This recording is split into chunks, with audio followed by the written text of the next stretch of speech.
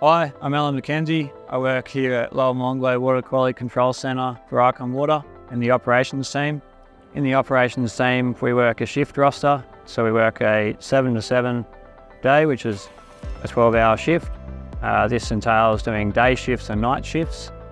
We also work on call, so for 7 days we can get called out if someone is sick or we need extra staff to assist us. As a part of my role here at Molonglo, I control the influent coming into the plant. These flows can exceed up to 10,000 litres a second. My favourite part about working within the operations team is the community that I work with. Everyone's very supportive and we're all here to achieve the same goal, which is to ensure the plant is running smoothly. Some of the difficulties that I face in my day-to-day job are such as pipe blockages or equipment failures. Some of these equipment failures are caused by wet wipes or fat building up within the line. The influent of this plant goes through a screenings process. Within this screenings process, all the screens or any solid materials gets removed and this gets added to our sludge holding tank. The product from the sludge holding tank gets pumped across to the centrifuges, which creates a dewatered product. This dewatered product goes into a multi-half furnace. At the end of the process of the multi-half furnace, it comes out as agri-ash.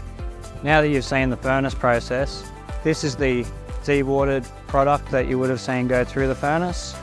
And this is the end product, which is agri-ash, which gets used for fertiliser. Hi, I'm Shane. I'm a Senior Shift Supervisor at Molonglo Water Quality Control Centre, Australia's largest inland wastewater treatment plant. Part of my day involves overseeing the operation, monitoring and control of the biological, mechanical and chemical treatment processes at Molonglo. One of the great things I enjoy about my role is that we take Canberra's wastewater and turn it from this and through our mechanical, chemical and biological processes, we release it back into the environment looking like this. The pride I take in producing the quality wastewater is then releasing it back into the Lower Molonglo River, which is just downstream of the plant, right before merging in with the confluence of the Murrumbidgee River and flowing down into Burrinjuck Dam, and then together Burrinjuck Dam and Blowering Dam form the headworks of the Murrumbidgee River and the broader Murray-Darling Basin. So this water serves a lot of people downstream.